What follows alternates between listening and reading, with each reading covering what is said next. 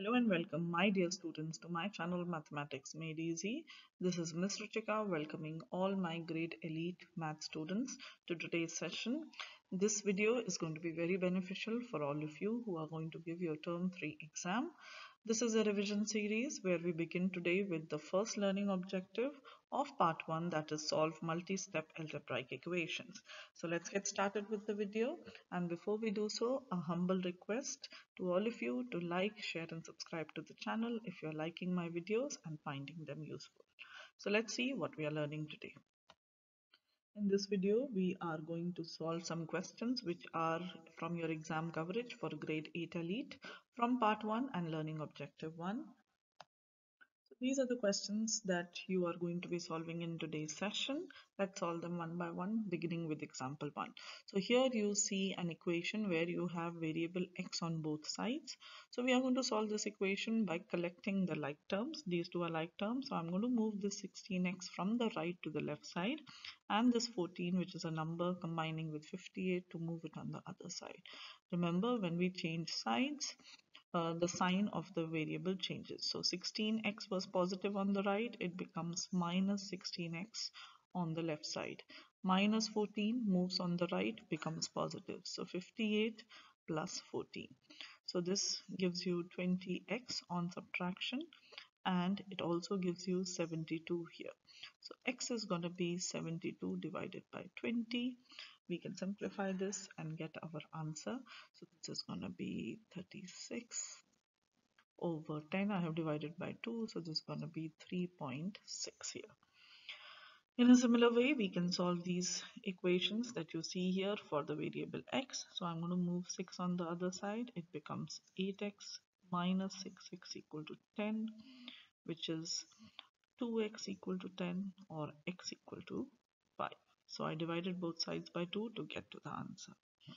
Remember, when you see brackets in a question or an equation, you apply the distributive property, you multiply them one by one and then solve. So you can solve all of these equations in a similar way. I can move this 0.5x here and this 8x here, 8 here. Okay, I will show you the correct answers now for these questions. And before we go to the solutions, let's also see example 2, where you have these angles given. There is a figure given to you, but again we are going to solve it using algebra. So look at the measure of angle BXA. BXA, that means this angle, it is given to be 3x plus 5, and then DXE. DXE is this angle which is given to be 56. Now these two angles are going to be equal because they are vertically opposite angles. So you can put these two equations as same or equal. Now we solve for x, move 5 to the other side. It becomes 56 minus 5, which is 51. Now 3x is 51, divide both sides by 3. Why I'm dividing by 3? Because I need the value of x, so I have to isolate it, and this 3 and this 3 will cancel. So this gives you on division 1 and 7. So x is going to be 70. That's what you have to find here. Now refer to the above figure, identify a pair of vertical angles that appear to be obtuse. Now we have to look at the obtuse angle. Remember, obtuse angle is an angle which is more than 90 but less than 180. So we are going to identify that from the figure. And then for question 6, you have measure of DXB. DXB. So this is an obtuse angle for sure. DXB, I will change the color and mark it. So D starts from D, moves to X till B. This whole angle is given how much? 116 degrees. And measure of EXA. EXA, the small one is given to be 3x plus 2. You have to find x. That means you are going to definitely subtract these two angles and then use your angle conditions. For question 7, you have measure of angle BXC. BXC, this is given to be 90, that you can see from the figure also, so it's a right angle. Angle CXD is given and angle DXC is given. You have to find x. Now look at the angle CXD. I'll again change color here. So CXD is the small angle and DXE is this small angle. Now, if this is 90, can I say angle CXE is also going to be 90? That means if I add these two small angles, CXD and DXE, I get this big angle CXE, which is 90. So I can directly put 6x minus 13 plus 10x plus 7, the addition of these two angles as equal to 90.